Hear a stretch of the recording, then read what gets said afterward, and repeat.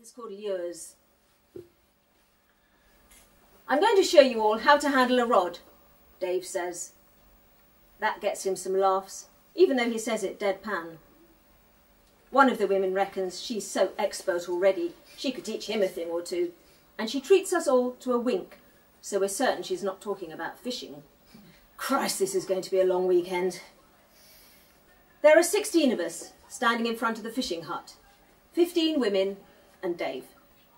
The others have started to bond. I've been watching them for the half hour or so of Dave's ice-breaking intro, all smiles and open questions. One woman is passing round a contact details sheet, so we can all waste time after the course is finished, cluttering up cyberspace with pointless positive thinking. I think about refusing to sign, but it seems like too much effort, so I scrawl julia@buggeroff.com across the page and pass it on. We've selected our fishing spots for the weekend. Pegs, Dave calls them. Mine is number 7, down at the furthest end of the pool, the one with the most space between it and its neighbour. The pool is long and broad, a lake in miniature, its furze green water fringed with trees shading the low plank fishing benches. Now the summer's reaching its peak, the leaves are full and pumped with life. The willow behind my seat drapes round in a kind of bower, and I think about sloping off to it, away from the hen party with its strutting cockerel, away from squandering any more time. So, Dave says, technicalities. As in everything, there's a right and a wrong way to do things. The others twitter at him, heads coquetting to one side, chins dipping and rising like they're on strings. It's all too deferential for me, too accepting of why we found ourselves lumped here together with nothing in common but a few rogue cells. My temper flares. Why can't we just lob the end of the line in any old how and see what happens? It'll be a bloody sight more relaxing than worrying about technique. And I thought relaxation was the whole point of this weekend. We haven't got long enough to get everything just so. They all stare at me, and I hold my hands up. Sorry, just saying, that's all. Dave looks amused, but the row of women stiffens in a united front of disapproval.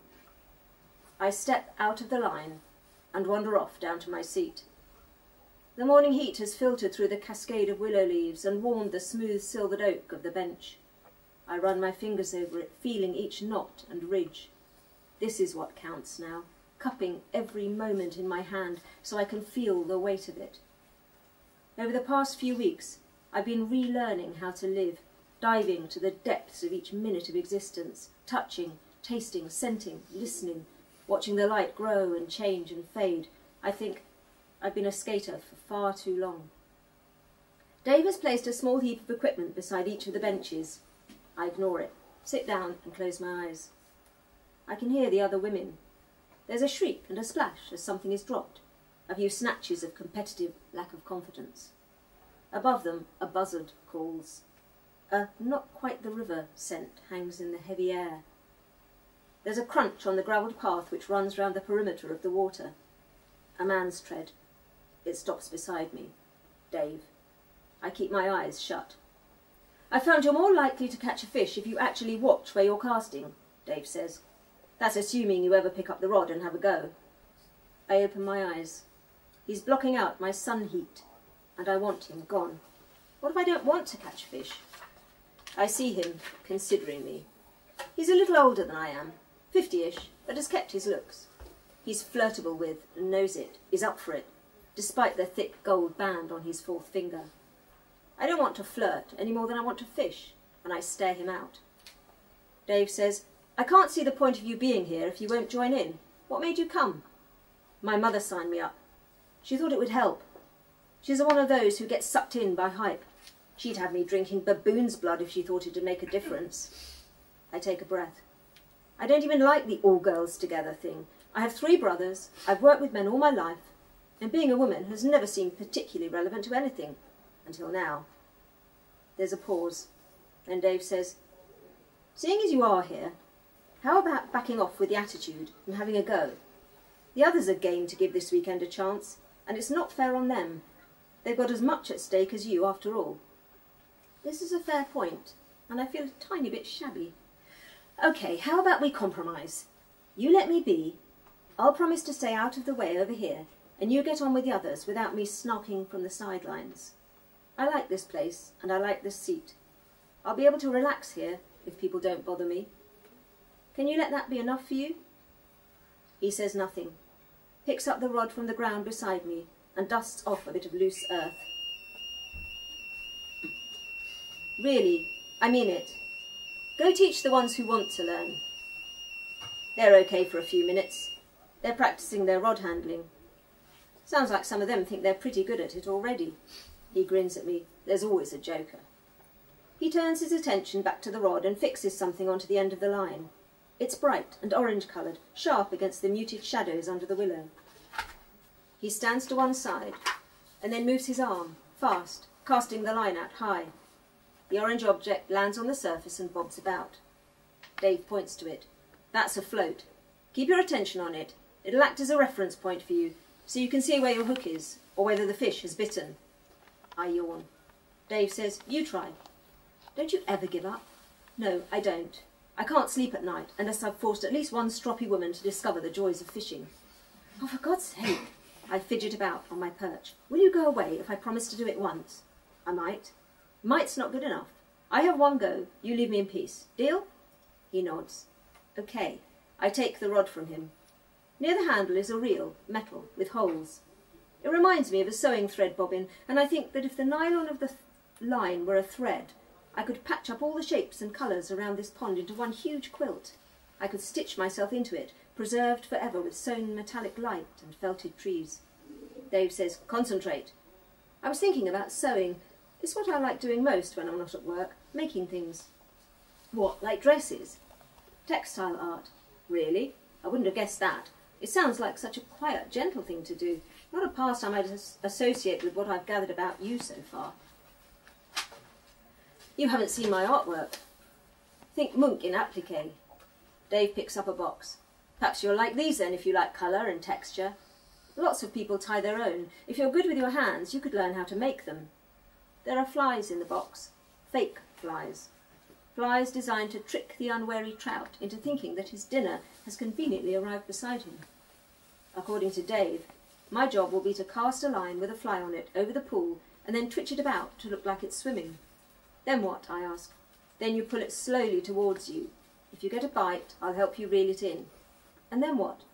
We land it, with any luck. Am I meant to kill it or put it back? It's up to you. You're entitled to take 5 trout over the weekend if you want to, all included in the price of the course. So you can choose to let it live another day and release it, or if you want to take it home but don't fancy killing it yourself, I can do it for you. It strikes me that I have a choice. Just this once, I will have power over life and death, and I won't even have to dirty my hands to be the executioner. This fish, this as yet hypothetical fish on the end of my line, will be entirely at the mercy of my caprices. It's a novel and rather engaging concept. I sit up a bit straighter and take the box. Dave's right, I do like the flies. Some are accurate imitations of caddisflies, mayflies, daddy-long-legs. Their fine fibre hairs bristle around the barbarous curve of the hook, hiding it. There are others too which look like no natural insect I've ever seen, concoctions of bright, feathery garishness. Showgirls. What are these for? I asked Dave. They're lures. They're not meant to look realistic. They're intended to provoke the trout's natural aggression so that he goes on the attack. There's a vivacity to the lures, an enticement which pulls at me. I'd like to choose one of these. I select the gaudiest one, a fluffy copper and red. Dave oversees its attachment to the line. Are you okay to have a go at casting then? Looks like I don't have much choice, but only if you go away. I'll be watching you. Good luck. I give a non-committal grunt and wait as he makes his way towards the jokey girl, the expert rod handler with the good time mouth. He has a canvas bag with him and he swings it over his shoulder as he walks. I think, I used to have a stride as easy as that. Before they sliced into my skin, through the fat of my tissue, the fat flesh over my rib span. Before the drip, drip of the poison. Before I realised that being a woman would get me in the end. I make no effort to mimic his actions with the rod and sit motionless watching the reel flies zip to and fro over the water. It looks exhausting to me, this frenetic merry-go-round of swirling, ducking, diving. So much effort to keep up there, to stay alive. I wonder if they are ever tempted to surrender, to sink down and rest on the surface tension of the water, to seek death in the wide grey cavern of a trout's mouth. I look at the other women around the pool. No one else is sitting immobile like me. They're all engaging with the task, sticking flies on and casting and pulling the line in. Even the weakest, the ones with moon faces or smudges of exhaustion beneath their eyes. The bustling contact sheet woman has got a fish to bite, or thinks she has. She's jumping around like she's won the lottery. Her energy saps me. I shut my eyes again and slow my breathing. Visualize a clock with the hands grinding to a halt around the face. Imagine the spaces between the ticks widening to infinity. Warmth bathes me. The inside of my eyelids show red. I have reduced my world to no more than this stretching out of time. Caught anything yet? I start. Dave must have crept up behind me on his tiptoes. I tell him so. Creeping? Not my style. You'd fallen asleep. No, I hadn't. Sleeping's a waste of life. It'd be a waste of your mum's money and effort in sorting this weekend if you only sit there. I thought you were going to stop hassling me. We had a deal. And you broke it. You've not even picked up that rod yet. I've been keeping an eye on you. I flick a fly away from the edge of my headscarf. If I didn't like this place so much, I'd pack up, dump Mr. Persistent and the sodding sisterhood, and go back home. Tell Mum I'd not felt well in the heat. At least I could get some peace. I shoot a malevolent glare at Dave. They must pay you a bloody fortune to do this job, the amount of effort you put into it. Dave gives me a long look and then drops his gaze to the gold band on his finger. No one pays me anything at all. The course fee covers the hire of the facilities and the accommodation. That's it. He shifts, digs the toe of his boot into the gravel. My late wife Helen had the idea for these weekends after she was diagnosed. She was convinced that peace and concentration could help the healing process. We set the organisation up together, and I've carried it on. Didn't do much for her though, did it in the end, seeing as she died? My words hang, polluting the still, shining morning. A minute passes. I'm sorry, that was a crap thing to say. It wasn't great. I'm angry. I can see that. Maybe you should have just left me alone like I asked. Dave shakes his head. I can't. Why the hell not? Because I think this weekend will help you if you give it a chance. You're all over the show and you don't know what you really want. Fists up one minute, in a coma the next. And what's that all about? The zoning out business. I swallow, press my nails into my palms. Because I think that doing stuff, like the fishing, like anything, speeds time up. If I can just sit without moving and pare myself down to the basics, heartbeat, breathing, digestion, I might get a bit longer, you know. Slow time down to nothing, maybe even cheat the odds. Cells can't grow in a time vacuum, surely. What have they told you about the outcome? 50-50 is my second bout. For a minute or two, Dave says nothing. He fetches my rod from its abandoned position on the bank and winds the line in a little. Then he clears his throat. Thing is, you're not really living though, are you, doing that? However long you've got. It's giving up. While you still have a life, you should live it, actively live it. I mean, not sit it out. He checks the rods all set up, as it should be, and then casts so quickly and fiercely that I jerk back in reflex. The line plays out into the air, bisecting my view of the lake. Here. He hands me the rod and I take it, feeling the slight weight of it, the undulations of the handle warm from his palm. The lure gleams bold and brilliant. Now, stand still, feet apart. That's it. Feel the play of the line. He takes a step back and scrutinises me. You okay with that?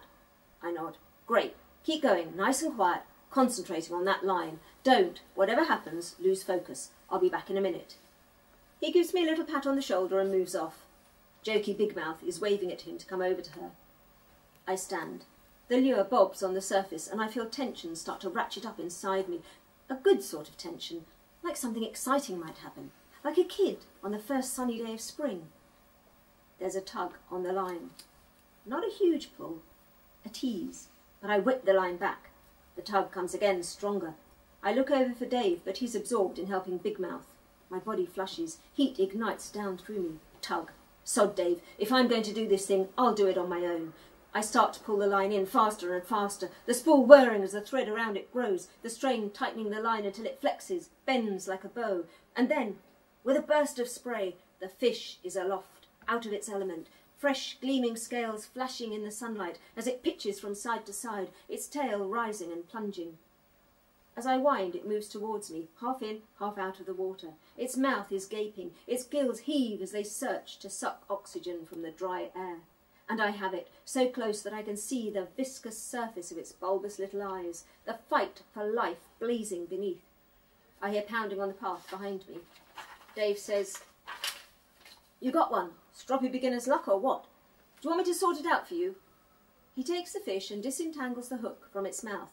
"It's okay, not damaged. It'll do fine if you want to put it back, but it's your call. 50-50. The fish thrashes about. Its gills yawn in desperation, slashed crescents of scarlet against the subtle iridescence of its scales. Every cell of it is fighting. Every atom of it wants to live. Every heartbeat of its fragile life is priceless. Juliet, does it live or does it die? Time is suspended. I look at Dave, at the fish beating against the restraint of his hands. Light sparks from it like electricity. I see the lure flaming against the dull earth of the bank. I breathe in deep and long, balling my hands into fists, fighting fists, and then I give him my answer.